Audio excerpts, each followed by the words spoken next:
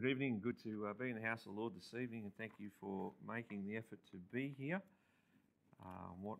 Was a quite warm day, but it's good to be in the house of the Lord this evening. Psalm 71, Psalm number 71, as Pastor read the entire psalm earlier. Appreciate that, and we're going to be looking at this psalm in detail tonight. Hopefully, it won't take too long. Darren and Fiona are busting to get to the airport soon, so if I go too long, they are going to just walk out. So instead of just throw their hands in the air and walk out, it's not anything I said. This is not working. It is working. It isn't working. I'll leave that there. Or 4. Is that better? No? 1, 2, 1, 2. Shall I talk? Okay. I'm just going to carry on. Okay. Well, Psalm 71. Let's just go to the Lord in prayer, shall we? Father, we thank you for the opportunity tonight. We thank you for your love and your grace and your mercy. We thank you for the testimony shared tonight. Thank you for Caleb leading and Lord being willing to do so. And we just thank you for the opportunity now to open your word, and we trust that your Holy Spirit will Lord, have opportunity here to work in hearts tonight. May there be no resistance. And simply, Lord, I just want to be a messenger tonight. I, Lord, want people's eyes to be turned upon you. And, Lord, for you to do the work, I plead. And so, Lord, we ask that this will be a time of nourishment as we feed on your word now, and a time where we could be built up in our faith, and ultimately where you'll be glorified through it all. We'll give you thanks in Jesus' name. Amen. So Psalm 71 is the psalm of an old man. Did you pick that up? He's an old man with many trials and problems, but he's obviously a joyful man. I'm sure you picked that up as well in the reading. A joyful man who's able to put his focus on the Lord in the midst of the trials that he was going through. And so the application of this psalm is somewhat simple, as it shows us to, put it simply, do just that, to focus on the Lord in the midst of trials. Now, it's been said that God's way to grow old is to develop a walk with him now. Do you agree, Brother Derek? Well, I don't know why I called you out, but there you go. God's way to grow old is to develop a walk with him now. So young people, what you do now is going to be key for how you walk with the Lord when you get older. But we see that the reason the psalmist could handle his problems so well as an old man was that he had developed, of course, a walk with God in the years leading up to this time. He had a proven resource, of course, in the Lord, which enabled him to be strong spiritually, even though his body was growing old and weak and his enemies were against him. Now, we don't know for sure who wrote Psalm 71. There's no title for this psalm, at least not in my Bible, but it does lean toward David in the way that it's written. Some have said that maybe David wrote this psalm at the time of Absalom's rebellion, and there are some similarities there, but we won't spend time labouring on that now. You can maybe do that study and come to a conclusion yourself. It doesn't really matter either way. But at any rate, there's a couple of qualities of this godly man's walk with God, which he developed over the years that I want us to look at tonight, because as I said before, they're key. Just as they were key at the time of his trial in his old age, they're key for us, and they're qualities, I guess, that we need to develop as well. There's two qualities that I see here in this psalm. The first one, of course, is the need to develop a deep knowledge of God, and the second is the need to develop godly habits of trust and praise and hope. Now, the psalm, looking at the need to develop a deep knowledge of God, we see here that this psalm is filled with a deep personal understanding and practical knowledge of the Lord God. I hope that you pick that up. I'm not going to spend the time to read the psalm again, because we're going to go through and pick out a lot of verses as we go through it. But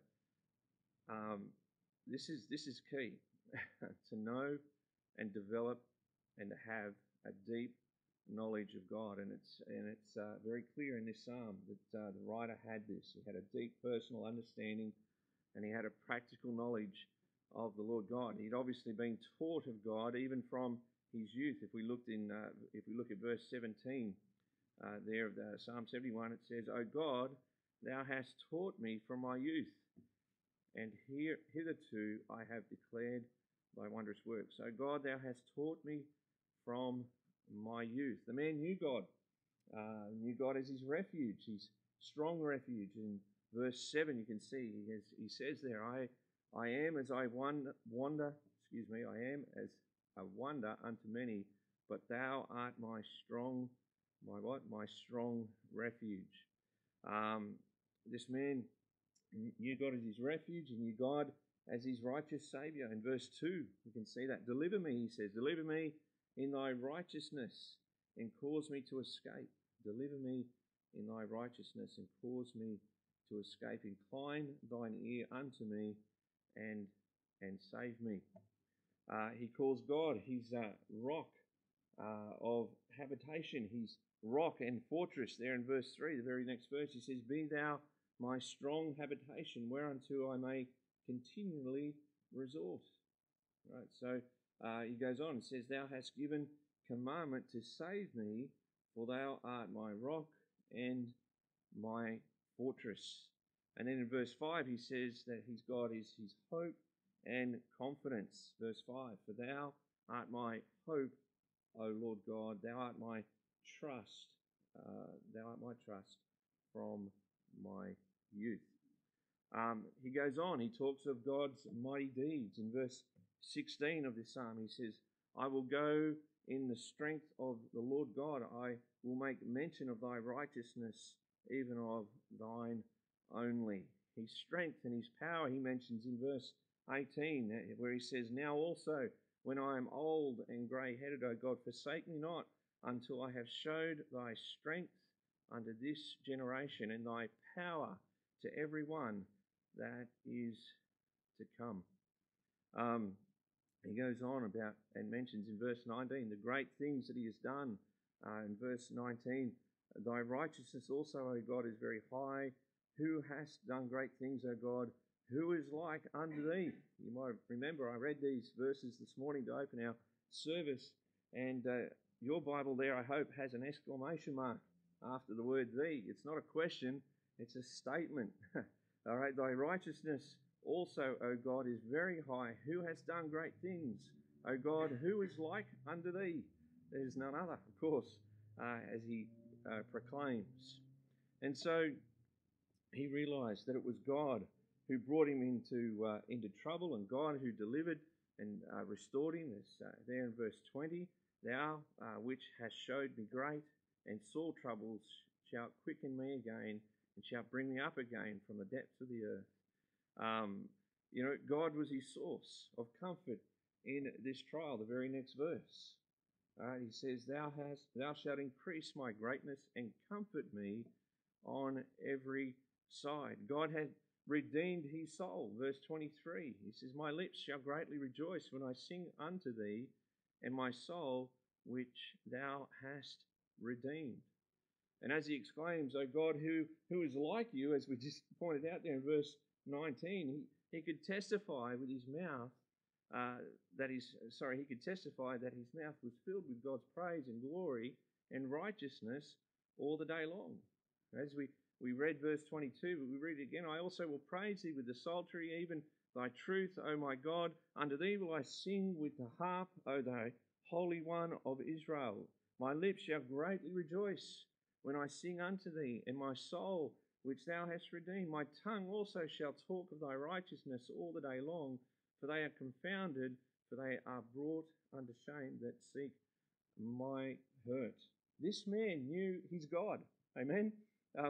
Just by looking at those few verses in this psalm, he knew his God, and it was obvious that he had known him for years, and he had proved God's faithfulness in a number of previous difficult situations. So, in this instance, when he needs to trust God, it's not a matter of a blind leap of faith, but no, He knew his God in a personal, in a practical, in a proven way, and it was key for him to get through this time. Now, if we pause here and just make a point of challenge, can I ask you tonight, do you know God like this man knows God? Do you know God like this man knows God? Are you growing in the process of developing such knowledge through his word and through applying his word to your life? Are you growing? Are you allowing the word of God to renew your mind, to transform you? And is that having an impact on your life? Is that actually giving you a foundation to establish your faith and then put that faith into action, such as was the case for the psalmist here? Do you know God in a personal, practical, and proven way? Now, one of the most important things that each one of us can do to prepare for whatever crisis we may have to face in the future is to be spending time now in God's Word, getting to know God, and asking ourselves, as we read God, praying beforehand, asking the Lord to help us. How does each passage that we read, teach us about God, reveal God to us, and then praying and seeking to ask the Lord to help us to apply it, that we then may what? We may grow in Him. So, the need to develop a deep knowledge of God. Are you feeding on God's Word? Are you praying with a desire, with a hunger and thirst to get into God's Word, that He may be revealed to you in such a way that you develop a deep knowledge of Him? You know, we sing various hymns with just that plea, you know, oh, the deep love of Jesus, and into the heart of Jesus, deeper and deeper I go. You know, reading the Word of God is not just flippantly reading it. It's pausing. It's Selah, you know, in the Psalms. Pause, stop, and consider, and pray, and ask the Lord to reveal Himself to you, so that over time He may be revealed to you in such a way that it develops that deep knowledge of Him that becomes foundational for you to develop faith, that you can then put that faith, that trust into action, that then becomes paramount to getting you through the trials that you may come. And He will gain the glory for it. We'll see that very, very shortly. So, the need to develop a deep knowledge of God. Secondly, the need to develop godly habits of trust, praise, and hope. The need to develop godly habits of trust, praise, and hope. The definition of habit is this. I have one here. A habit is developed by frequent repetition over a period of time, and once it is in place, a habit becomes almost involuntary. Right? A habit is developed by frequent repetition over a period of time, and then once it is in place, a habit becomes almost involuntary. Now, here's a fact. Our attitudes of how we respond mentally and emotionally to life's problems tend to become habitual responses. All right? Some people become habitual worriers. Some people become habitual complainers. Some people become habitually negative, pessimistic, angry. Others become habitually cheerful and positive.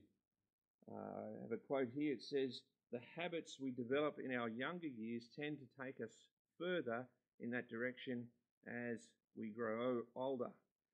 I've put in my notes, "Oh no, I'm in trouble." You know, the habits that we develop in our younger years tend to take us further in that direction as we grow older. It ought to cause us to stop and to take stock, isn't it? What are our habits? Notice back here in this psalm, though, the word continually repeated in verses 3, 6, and 14. You'll see it there.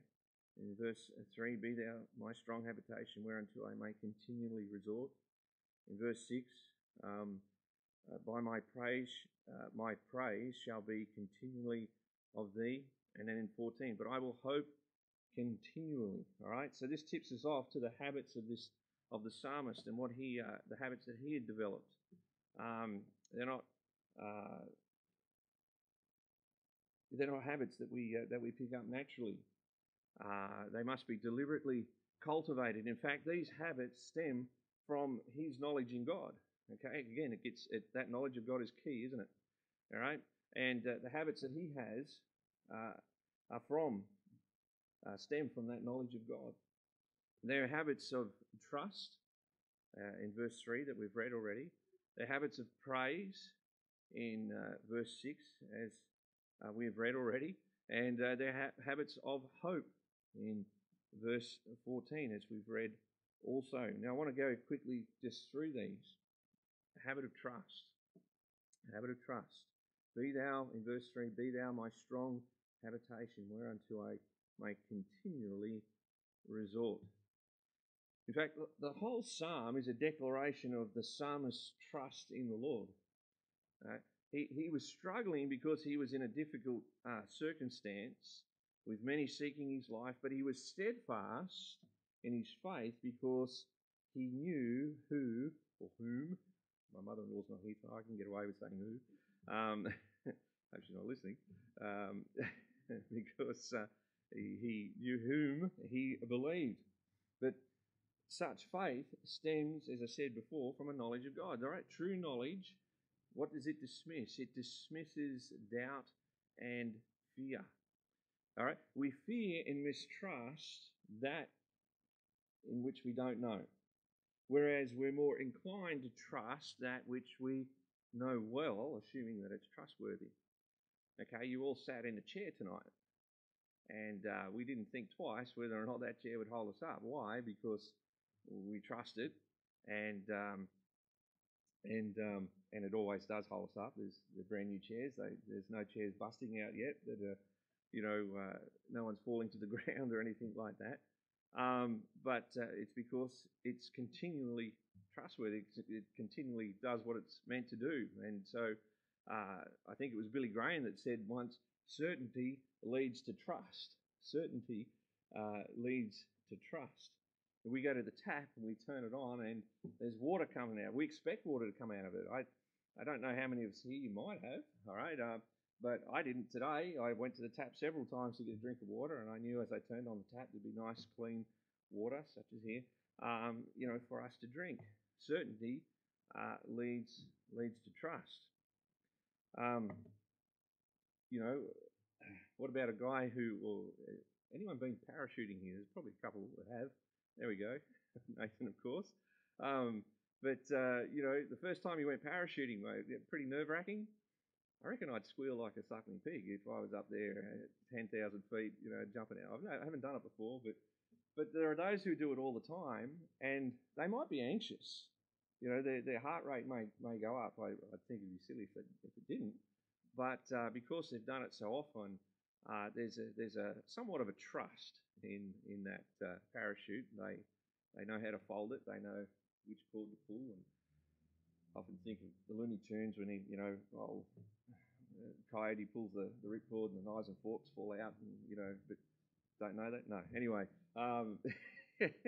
but the parachutist has that sort of trust. Now, it doesn't mean that we're never going to be not anxious or anything like that, but certainly does lead to trust. Now, because the psalmist knew God, he had learned to trust God in times past, right? In verse 20, we see that, where it says, thou which hast showed me great and sore troubles, shalt quicken me again, and shalt bring me up again from the depths of the earth. Thou which had showed me great and sore troubles. All right, so he learned to trust God in times past, and he knew, therefore, that God would see him through in this present time.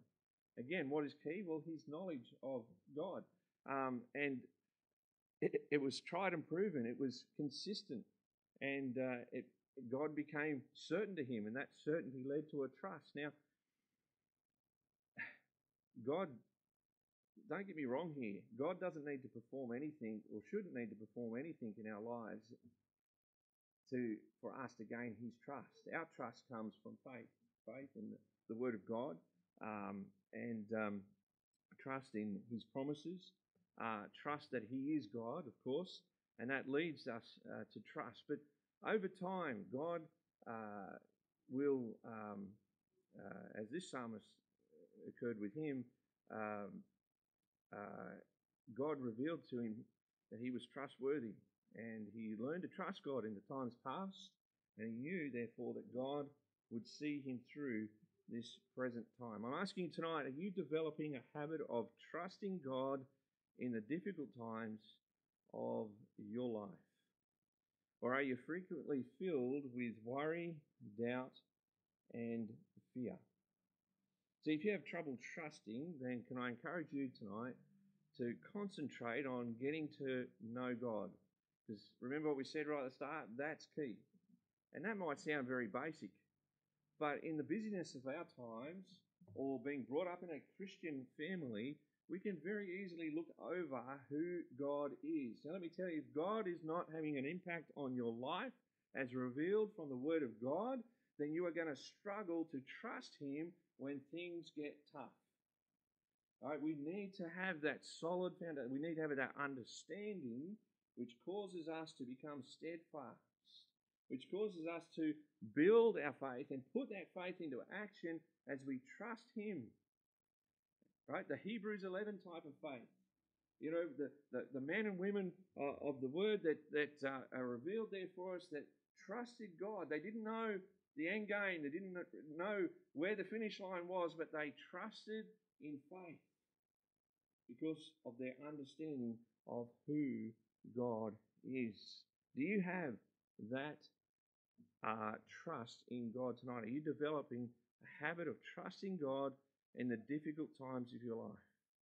In those difficult times, does it cause you to be put on your knees? Does it cause you to get into the Word? Does it cause you a sense to have a sense of calm in your heart?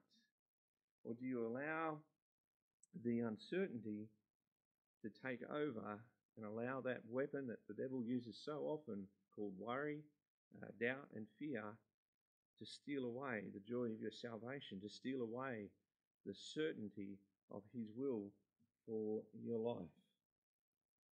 I can also encourage you not only to get to know God, but to review what God has already done for you. All right? That's that right focus. That was the right focus that this psalmist had that got him through even his old age in this time of trouble. You know, there's a tremendous emphasis in this psalm on what God has done. All right, look at verse 5 and verse 6.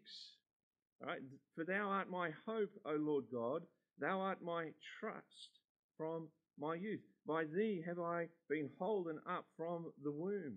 Thou art he that took me out of my mother's bowels. My praise shall be continually of him. Look at verse 15, 16 and following. My mouth shall show forth thy righteousness and thy salvation all the day, for I know not the numbers thereof. I will go in the strength of the Lord God. I will make mention of thy righteousness, even of thine only. O God, thou hast taught me from my youth, and hitherto have I declared thy wondrous works. Now also when I am old and grey-headed, O God, forsake me not, until I have showed the strength unto this generation, thy strength unto this generation, and thy power to every one that is to come. Verse 19, thy righteousness also, O God, is very high, who hast done great things, O God, who is like unto thee. Verse 20, thou which hast showed me great and sore troubles, shalt quicken me again, and shalt bring me up again from the depths of earth. And then verse 23, my lips shall greatly rejoice when I sing unto thee, and my soul which thou hast redeemed. My tongue shall also talk of thy righteousness all the day long, for thou art confounded, and so forth. So, you know, this strengthens faith. You know, has God ever saved you from your sins? Can I ask you? I hope everyone here knows that He has. Has He sustained you this far? Then of course you can trust Him presently and in the future. Let's just quickly turn back to Psalm 31. Psalm 31 is a psalm of trust as well, a psalm of trust and praise. Psalm 31. David here says, in thee, O Lord, do I put my what? My trust. Let me never be ashamed. Deliver me in thy righteousness. Bow down thine ear unto me. Deliver me speedily. Be thou my strong rock for an house of defence to save me. For thou art my rock and my fortress. Therefore, for thy name's sake, lead me and guide me. Pull me out of the net that they have laid privily for me. For thou art my strength. Into thy hand I commit my spirit. Thou hast redeemed me, O God of truth. I have hated them that regard lying vanities, but I trust in the Lord. I will be glad and rejoice in thy mercy, for thou hast considered my trouble. Thou hast known my soul and adversities. All right, and that psalm continues to go on. And again in verse 14 he says, but I trusted in thee, O Lord. I said, thou art my God.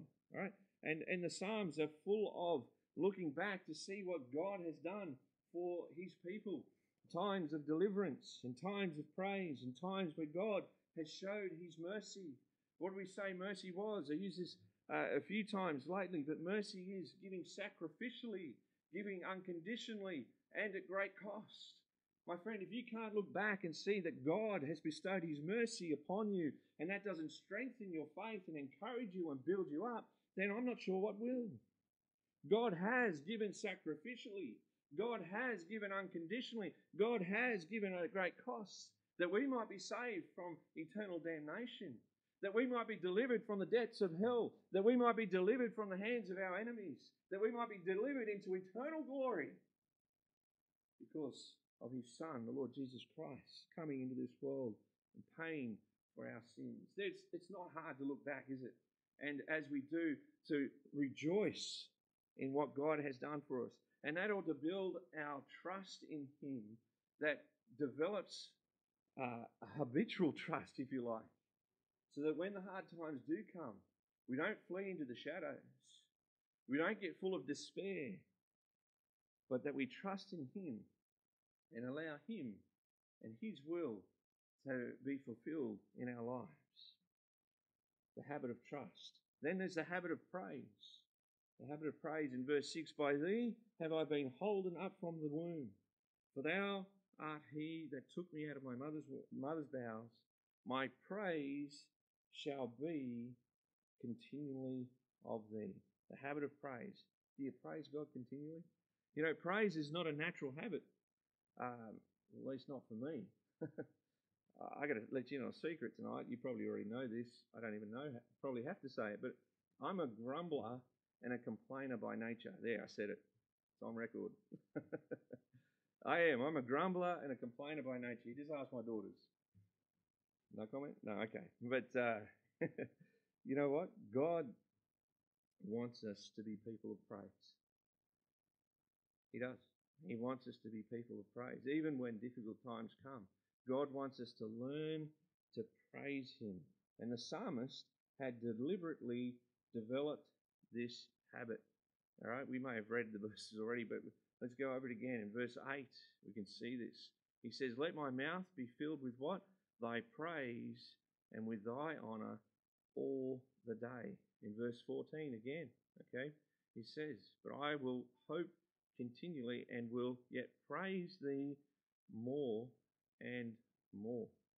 In verses 22 through to 24, I will also praise thee with the psaltery, even thy truth, O my God. Unto thee will I sing with the harp, O thy Holy One of Israel. My lips shall greatly rejoice when I sing unto thee, and my soul which thou hast redeemed. My tongue also shall talk of thy righteousness all the day long.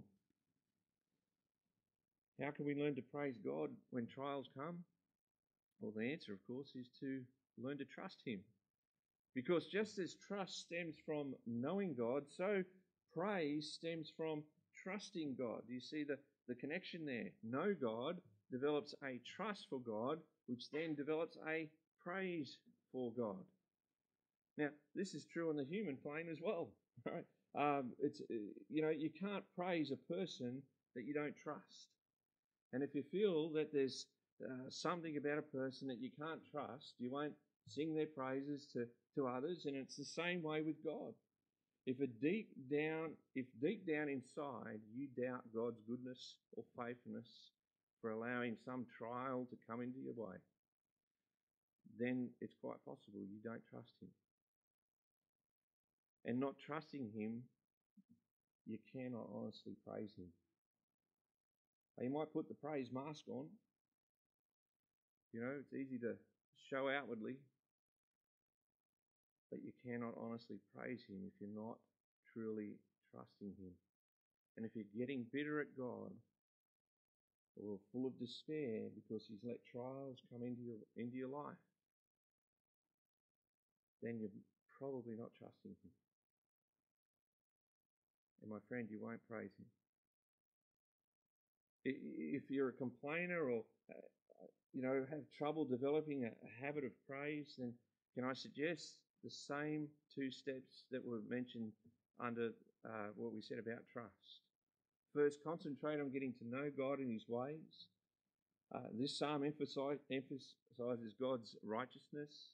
We won't read the verses we have already, probably in verse 2 and verse 15 and verse 16 and 19 and 24.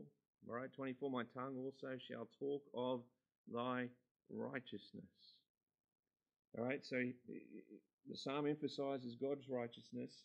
The psalmist was fearing unjust treatment at the hands of unjust men, and he wanted to affirm the righteousness of God, of the God that he trusted. In verse 20 again, he says, "Thou which hast showed me great and sore troubles, shalt quicken me again, and shalt bring me up again from the depths of the earth." He's good and faithful even when he brings troubles and distresses into our lives. So concentrate on getting to know God, and then second, review again what God has already done for you. Count your blessings, name them one by one. Isn't that the song we sing? We tend to forget his many benefits on our behalf. All undeserved, totally unmerited, that grace that he has bestowed upon us. And as we forget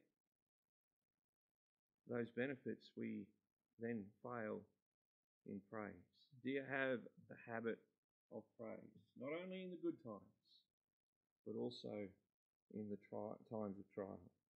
And then finally, the habit of hope. Habit of hope. The psalmist had not only developed habits of trust and praise, but also, finally, of hope. Verse 14, "But I will hope continually." Continually. We need to understand that there's a big difference between, of course, secular hope and biblical hope. Both forms of hope contain the idea of future expectations.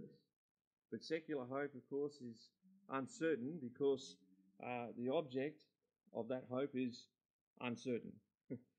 Whereas biblical hope is sure because God is its object. All right, verse 5, as the psalmist declares, "For thou art my hope, O Lord God." Who's the object? Of course, is the Lord God, and that is a sure hope. Now, again, just by way of a quick example, if I invested in the stock market, and I don't, all right, but if I invested in the stock market and said, "I hope that my investment will earn me 10%," 10%, there's uncertainty because the object of my hope, the stock market, right, of course, is unstable. But when I say I hope that Jesus Christ will return for his church, I'm expressing something certain but not yet realized. Thus, biblical hope is built upon trust in what? In God and his faithfulness. Believers should be people who have the habit of hope built on the promises of God. There's a story of a missionary who was suffering from a life-threatening fever and he was isolated. And a friend sent him a letter asking him, "How's the outlook?" And the missionary simply replied, "The outlook is as bright as the promises of God." The outlook is as bright as the promises of God. Unfortunately, though, many Christians have picked up the negative, hopeless spirit of the world because they are focused on the problems instead of God and his promises.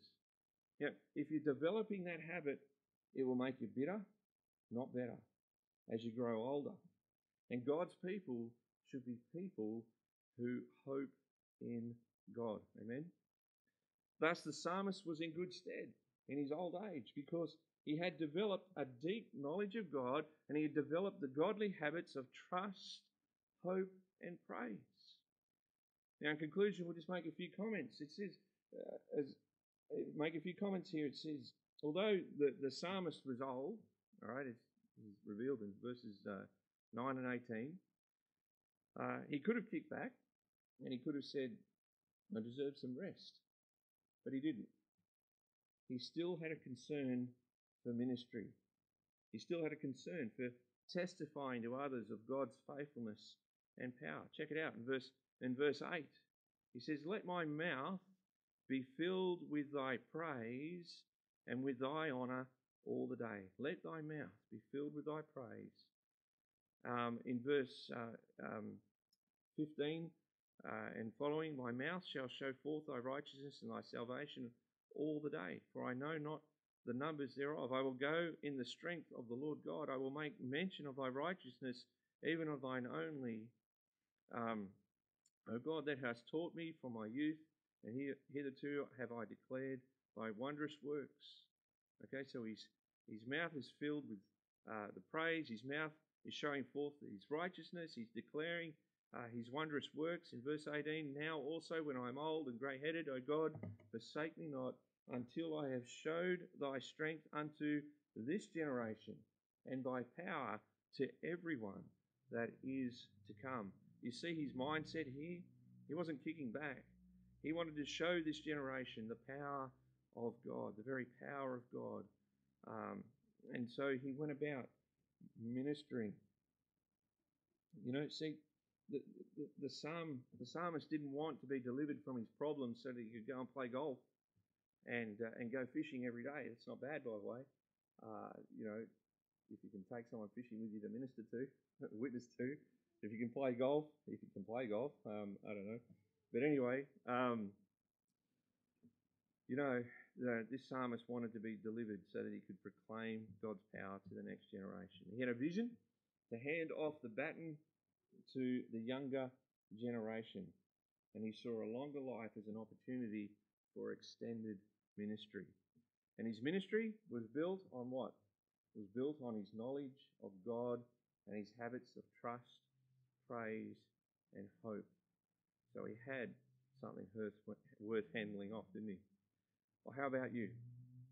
How about you? Are you developing a lifestyle of ministry now, built on your personal walk with God? I trust that you are. I trust that you are. It makes for a meaningful old age. You know, if you've never sat down with Brother Derek and had a cup of tea and just allowed him just to share with you times past and how God has proven his greatness, then you need to. I love sitting with older Christians, I say that respectfully, who can testify of God's greatness. You know, Brother Derek will testify that it's never been a walk in the clouds, not always. There have been some tremendous trials and heartaches and situations that have been brought into his life. But praise God, his testimony stands firm. And I don't want to praise the man as such because I know he'll get embarrassed, but I do praise the Lord. And it's an encouragement to be able to look to the older men in the church that have been through it, that have been through those trials and tribulations, and yet their testimony is true, stands firm. And they're still praising God. Why? Because they have a right focus. They have a deep knowledge of God. And they've developed those habitual habits of trust and praise and hope. I have a few more examples, but we won't share those for time tonight. But we just want to conclude by saying this. God's way for us to grow old I've said this before at the start of the message. God's way for us to grow old is for us to develop a walk with Him now. A walk that involves a deep personal knowledge of God, a walk that includes the habits of trust, praise, and hope, and a walk that involves a lifestyle of ministry for God. Then, as long as we have life and breath, we can show and tell and sing of the greatness of our God to the next generation. What a way to go. It's a wonderful psalm. I trust that you might read it continually throughout the week, and trust that it'll be a blessing to you. Let's come before the Lord in prayer. Father, we thank you for your word tonight. We thank you for this psalm and for the encouragement that it is. May it cause us to realign our focus, Lord. May it cause us to look into our hearts and to see that we're where we are with our standing with you. Oh, Father, help us to develop habitual habits of trust, praise, and hope. Help us, Lord, to gain that deep knowledge of our God, that, Lord, we may be struck in awe of your majesty, your power, your glory. Help us, Lord, to look back and to see what you've done for us already so much. Not only enabling the door of salvation to be swung widely open, the finished work of the cross of Calvary, but Lord, that continual walk with us as you guide us, as you deliver us, as you keep us safe, as you go before us. Lord, you know what's ahead. And Father, we could fear what's ahead. But I thank you, Lord, that we have a sure hope. That we have a sure hope. That we have a God who's shown us through his word in the past that he has been there for his people, that he has delivered his people, and that we have the promises in your word that you will do that again for those who have placed their faith and trust in you. So, Lord, we pray that you would help Christians to gain a faith that is steadfast. Though that I fear, Lord, that faith is going to be tested, maybe before your return, for the sake of bringing people to their knees and for the sake of showing people their need of salvation. It may be at our peril. It may be, Lord, that we may suffer, be brought out of our comfort zone for the sake of the gospel. Lord, in those times, help us again to put our faith and trust in you, that trust may bring about praise and the assurance of that blessed hope, that for the Christian the best is yet to come.